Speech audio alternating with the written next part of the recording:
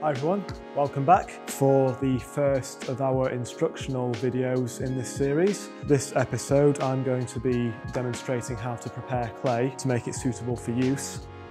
So as clay comes, either fresh out of the bag like so, or from our pug mill, it tends to benefit from a bit of a knead to even out the consistency of the clay and to get rid of any air bubbles, both of which are going to make the clay easier to work with.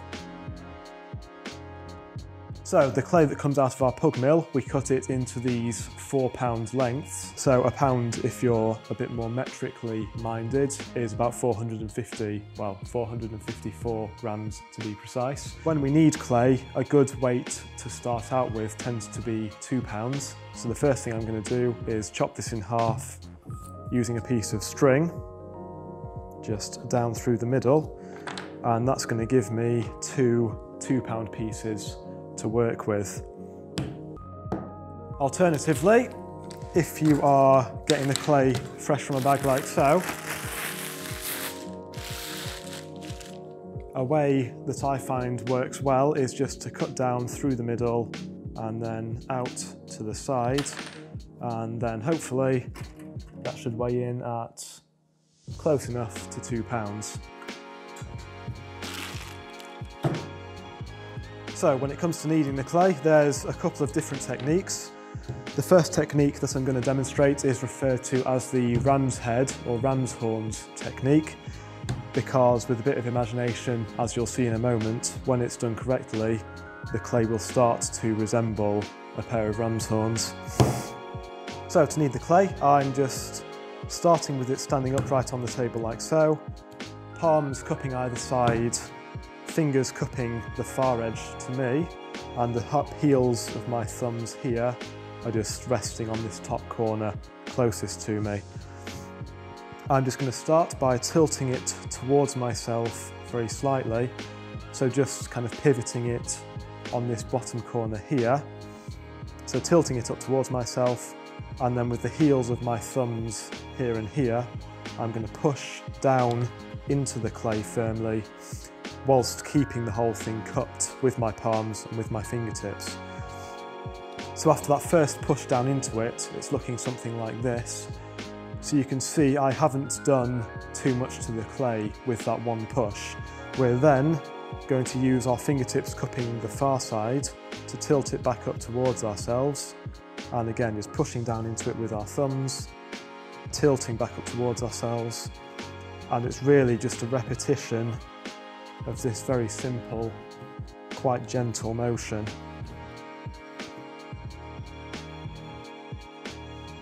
So we're going to be doing this typically, I find, a minimum of 50 times, but anything up to about 100 times might be necessary, which may sound like a lot, but once you get into the rhythm of it and you start getting the hang of it, it will go quite quickly. So some things to bear in mind are, I'm keeping those palms of my hands tightly cupping either end of the piece of clay. So with those hands cupping there, there's less risk of the whole thing spreading out into kind of a big long sausage shape. And I'm keeping my thumbs here kind of quite tight and close together as well. A plywood surface like this can be suitable. This clay is reasonably stiff, so it's not sticking too much to the plywood. If the clay is much softer or wetter than it is here, it will tend to stick to the plywood and you end up just with this real mess on the table. And that's when using plaster can come in quite handy. Kneading on plaster instead of the plywood, same process, but the clay is less likely to stick to the plaster. With the plaster being very absorbent, it will tend to dry the clay out and stiffen it up a little bit as well whilst you're kneading it. So kneading the clay, in addition to evening out the consistency and working out any air bubbles, will also, if you do it for any length of time, start to stiffen the clay up. So that can be handy if the clay has come out of the bag softer than you would like it to be. You can always stiffen it up by kneading it, but if you've bought a bag of clay and it's particularly stiff, there's no way of kind of really softening it up easily.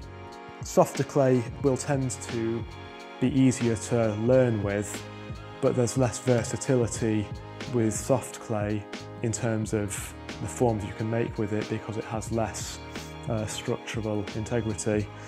So whilst it's easier to learn with slightly softer clay, being able to throw with stiffer clay or work with stiffer clay in the longer term will be more beneficial. So this is what we refer to by the ram's head or ram's horns technique.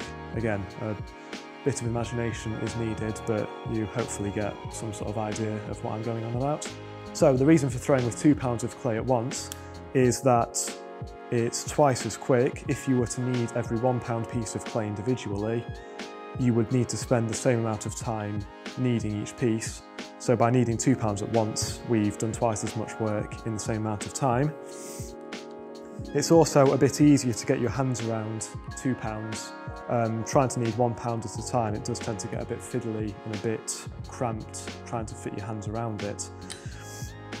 It also gives us the opportunity to chop this 2 pound piece of clay in half. So just cutting down through the middle with our piece of string. And by looking at this cross section here, we can check for any little air bubbles or anything like that. If there are any little kind of pinholes or any kind of gaps indicating air pockets, that's a good indicator that throughout the whole piece there's going to be air trapped in there, which is very much what we don't want when we're trying to throw or trying to work with the clay, because those little air bubbles will really throw things off and make things much more difficult than they need to be. So a nice, clean, smooth cross section is what you want here. If you want to, you can just pop them onto the scales to make sure you've cut it in half more or less where it wants to be. And then the last thing you're going to do is just pat these into something nice and round.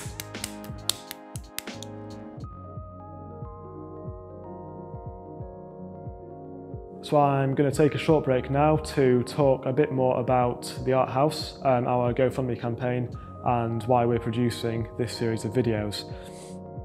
So we're a small charity. We work with a large number of people in and around Sheffield, dealing with quite a wide range of different mental health difficulties, and our aim is to help them achieve an improved sense of well-being through creative activity. Like a lot of other places all over the country and across the globe, we have had to close our doors for the foreseeable future due to the ongoing COVID-19 pandemic. So whilst we're closed, we're trying to do as much as we can to keep the Art House afloat and keep ourselves going through what is a tremendously difficult time. So with that in mind, one of the things we have done is to set up a GoFundMe page. The link to that is in the description down below. In conjunction with that, I have thrown 100 of these pots. If you want one of these, all you have to do is head to our GoFundMe page, make a donation of £10 or more. In the comments you leave with that donation, just give us your name and tell us that you'd like one of these pots. And then when all of this has blown over and the Art House is back up and running, one of these will be reserved for you to come and collect from us. So to those of you who have already made a donation, thank you very much from everybody here at the Art House, both those of us who work here and the hundreds of people who use our services here. It really does mean the world to us. If you haven't yet made a donation, thank you in advance, and back to the video. So that's the ram's head technique of kneading. Another way to knead clay is spiral kneading. So I'll just get this plaster out of the way because the plywood seems to be doing the job well enough. So spiral kneading, it tends to involve one hand being more dominant than the other hand. So whereas with the ram's head technique of kneading that I was just doing, both hands are working equally. So the ram's head technique tends to work well when you're first learning because you're doing the same thing with both hands rather than both hands doing slightly different jobs. The main drawback with the ram's head technique is that with larger amounts of clay, it's difficult to kind of keep the clay under control, and that's where spiral kneading, in my experience at least, tends to be a bit easier.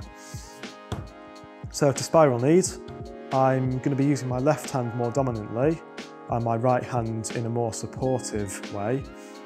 So I'm kind of rotating the clay, so I'm pushing down to the right with my left palm, so something like that. And then with my right fingers underneath the clay supporting it, I'm kind of tilting it back up towards my left shoulder. And then again, left palm pushing down to the right, lifting up. And again, as with all things working with clay, this is quite tricky to get the hang of, but once you do get the hang of it, it tends to be quite quick. That should do it. And then same again, just cutting in half with your string, checking that cross section, and then you've got 2 pounds of clay to do whatever you want with.